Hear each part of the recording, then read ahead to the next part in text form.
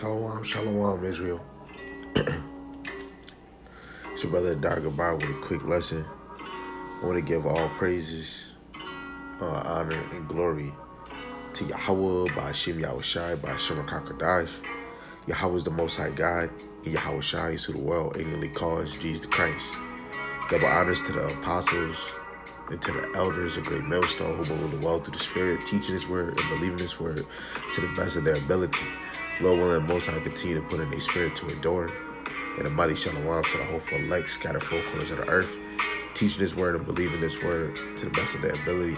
Lord willing, Most High continue to put in their spirit to endure. Shalom to the wives and the single sisters that's believers of His word. Lord willing, the Most High continue to put in your spirit to pursue to be a loving and silent, virtuous wife. And Lord willing, the Most High have mercy on the other brother and sister that's not in the faith. You know, famine of the word is gonna come, man. The Lord is gonna take the men of the law off these highways and byways. He been showing us mercy every day. If them prophets is still teaching, the Lord been showing mercy. Beautiful day, a beautiful day. You know, Facebook, Instagram, and Facebook Messenger was shut down. But it's all praise to the Most High. Just like the Lord shut Ezekiel's mouth and Zechariah's mouth. This is Ezekiel chapter 3, verse 25 to 27. It says, "But thou, O son of man, behold, they shall put bands upon thee, and shall bid thee with them, and thou shalt not go out among them. And I will make thy tongue cleave to the roof of thy mouth, that thou shalt be dumb, and shalt not be to them a reprover, for they are a rebellious house. But when I speak with thee, I will open thy mouth, and thou shalt say unto them, Thus saith Yahweh power, he that heareth, let him hear, and he that forbeareth, let him forbear, for they are a rebellious house." Flip this around. The Lord is calling us, to cry to the children of Israel, man, so that they can know their sins. But it's going to happen when the Lord is going to remove us from teaching, right? This is 2nd Ezra chapter 1, verse 5. "Go thy way and show my people their sinful deeds, and their children their wickedness, which they have done against me, that they may tell their children's children." And it's just like Isaiah 58:1. We have to cry aloud and teach our brothers and sisters their sins. That's why you go back into the history to understand why everything is happening the way that it is because we fucked up. And this is a beautiful moment in history when the Lord is going to take the word out of the earth, man. You would have to be somebody that was already devouring the wisdom, knowledge, and understanding of Yahweh Ba'ashem Yahushai. And if you wasn't, you shit out of luck. This is Luke chapter 1. I'm going to start at verse 61. It says, "And they said unto her, There is none of thy kindred that is called by this name. And they make signs to his father, and how he would have him called. And he asked for a writing table, and wrote, saying, His name is John. And they marveled all, and his mouth was open immediately." Well, what I'm going to do is I'm going to go back, because I want the point where his mouth actually, where the Lord actually shut his mouth. Let me see. Let me make sure.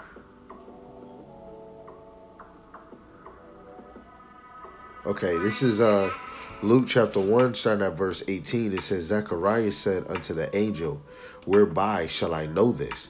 For I am an old man, and my wife well stricken in years." Because they couldn't believe, just like Abraham and Sarai, believing in the age that they is, that the Lord will put it in the bowels of the husband to bring forth a child. Verse 19, "And the angel answered and said unto him, I am Gabriel, that stand in the presence of the Most High. For I am sent to speak unto thee and to show thee these glad tidings.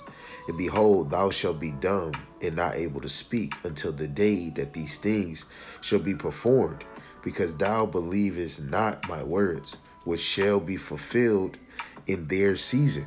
Right? And even more, so he didn't believe in the word, so his mouth was shut. The Lord is going to shut our mouth because you niggas didn't believe. And this was only for the elect's sake, man. Right? And you see all the way from verse 18.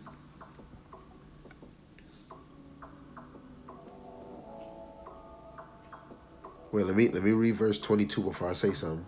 It says, and when he came out, he could not speak unto them. Let's start at verse 21. It says, and the people waited for Zacharias and marveled that he tarried so long in the temple. And when he came out, he could not speak to them. And they perceived that he had seen a vision in the temple, for he beckoned unto them and remained speechless. Right? They thought he had seen a vision. They didn't even understand, but he couldn't even say nothing. You know, the Lord took it from him just because he didn't believe that he'll bring forth a child. And then when we go to verse 64, but reading all the way from 18 down, eventually he was able, the Lord opened up his mouth immediately and his tongue was loose and he spake and he praised the Most High, you know, because now it came to pass. This is Ezekiel chapter 33. You should read verse 33 to 30, but I'm going to just read verse 33. This is Ezekiel chapter 30, Ezekiel chapter 33, verse 33, and it reads, and when this cometh to pass, lo, it will come. Then shall they know that a prophet have been amongst them. Right? Just even Zechariah, he must have, right there and then, he knew, even though he believed in the Lord, he knew that the Lord's word was true. They don't come back unavoid. So right there and then, this shows that the Lord will close the men of the Lord's mouth for the unbelievers. And Zechariah was an unbeliever at that time. I mean, that he would bring forth a child, but he kept the laws of the Most High. So of course he believed in the Lord. He just didn't believe that he would bring forth a child. So because he didn't believe, the Lord struck him and he couldn't even speak. So imagine how the Lord is going to go to the elect this time, you know. And then that brings out Revelations, the 7th chapter. Verse 1, and it says, and after these things I saw 4 angels standing on the 4 corners of the earth, holding the 4 winds of the earth, that the wind should not blow on the earth, nor on the sea, nor on any tree. And I saw another angel ascending from the east, having the seal of the living God. And he cried with a loud voice to the 4 angels to whom it was given to hurt the earth and the sea, saying, hurt not the earth, neither the sea nor the trees, till we have sealed the servants of our power in their foreheads. Right? Which, let's go to Ezekiel, the 9th chapter. Right? And this is why, you know, soon as the Lord take us off the street through the Spirit, the elect been sealed. This is Ezekiel chapter 9, and we're gonna read verse 4. It says, and Yahweh said unto him, go through the midst of the city, through the midst of Jerusalem, and set a mark upon the forehead of the men that sigh and that cry for all the abominations that be done in the midst thereof. When you go into the blue letter, you understand that this mark is not even the same mark as Revelation the 13th. You know, it's a exemption mark. You know, a mark exemption from judgment. You know, in the elect, if you really desire, or you know, you really desire the kingdom, you really desire peace, you really desire to be one with Yahweh Shem Shai, you're gonna want this spiritual mark in Ezekiel 9:4. You know, and guess what? The men of the Lord been crying. We've been mourning. you know. Verse 5, it says, and to the others he said in my hearing, go ye after him through the city and smite. Let not your eye spare, neither have ye pity. Right? So anybody else that don't got that spiritual mark, you know, that mark of exemption, they're going to be destroyed. That goes into the 2/3 and the rest of the dumb nations that's going to be in America still. It says, slay utterly old and young, both maids and little children and women, but come not near any man upon whom is the mark. And being at my sanctuary, then they began at the ancient men, which were before the house, right? So the Lord ain't sparing none, old and young. If you don't got that mark of exemption, you are finished, you know? And this is all because the Lord is speaking through his prophets. Just like what the one elder said, the prophets been turning this world upside down through the Ruach HaKodesh, man. The spirit just been revealing and allowing brothers to grow, you know. Great Millstone been feeding every day, and you know that spirit moved. You know, the brother I used to labor with, and Yarmayan, you know, they were saying we need to do videos, you know, make a YouTube, but we need to sing the same song. And the Lord was playing chess with us, and he moved us around.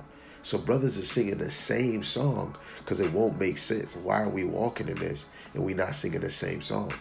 You know, just like Paul has said, I believe it's in Corinthians, 2 Corinthians, where he said,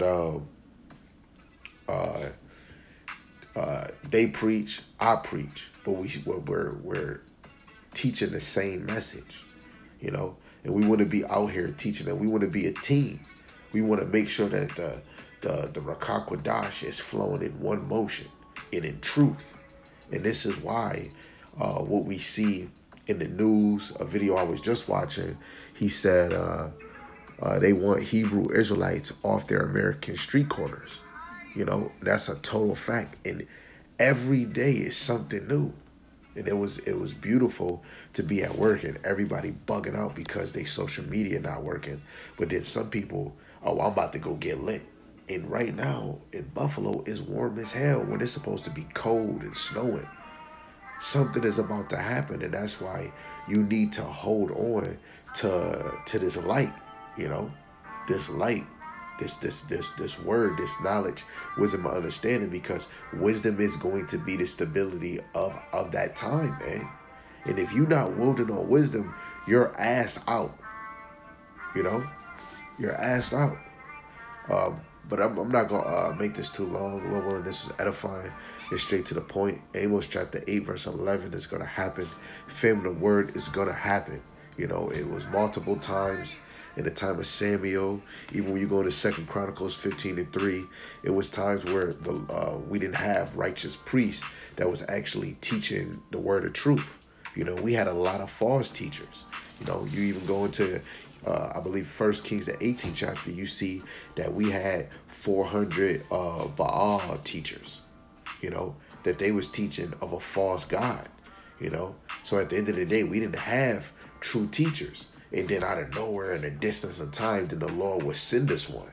Look at Samuel. When he started speaking the word, people was amazed and marveled because they didn't hear the word openly in a long time, you know. And now, you know, we in this time, and the word is growing forevermore.